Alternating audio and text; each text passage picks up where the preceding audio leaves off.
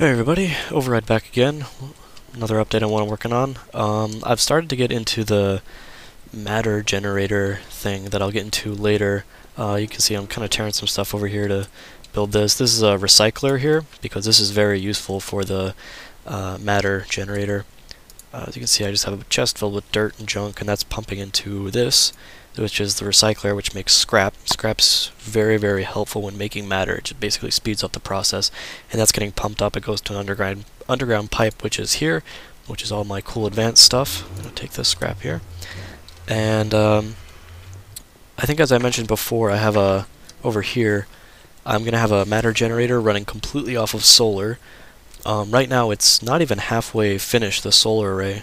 Get out of here, spider. Yeah. So this isn't even halfway finished.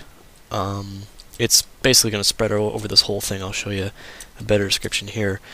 As you can see, this is basically going to cover every single square inch that I can. This platform I made is 18 by 18. Multiply that by, let's see, 18 times 18, that's what, 300 something, 1,000 something? Whatever, but then you get 1 EU per day out of these solar panels. As you can see, this thing, it's pulling really quick. These are all going into MSEs, or MFEs, bleh. And this is coming down. I have fiber cables coming through, and this is going into an MFSU, which is 10 million EUs or whatever. So this is actually filling up quite nicely. And then right here is our mass fabricator, and I think it takes just about a half stack of scrap to make this go great. As you can see, it's got an amplifier, and all I do is flip this switch and it starts to generate. As you can see, it sucks this stuff up really, really quick, and this progress is going crazy high, which is great. This is what I was looking for.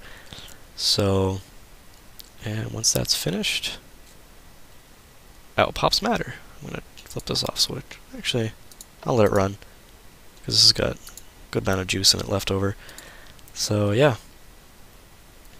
I got about, as you can see, this progress slows down a lot when there's no scrap, although it's not doing so bad.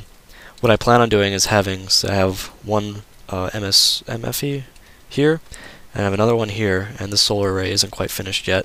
I'm going to have, this is stretched out, there's going to be one here, and there's going to be another one around this area, and they're each going to have that four-arm thing poking out of it, and it should be pretty great. Definitely enough to be able to charge this thing up, I don't know, maybe a few million in the morning, and then it should be able to last overnight. Now this thing grabs a lot of energy fast, so this won't be an absolute continuous process.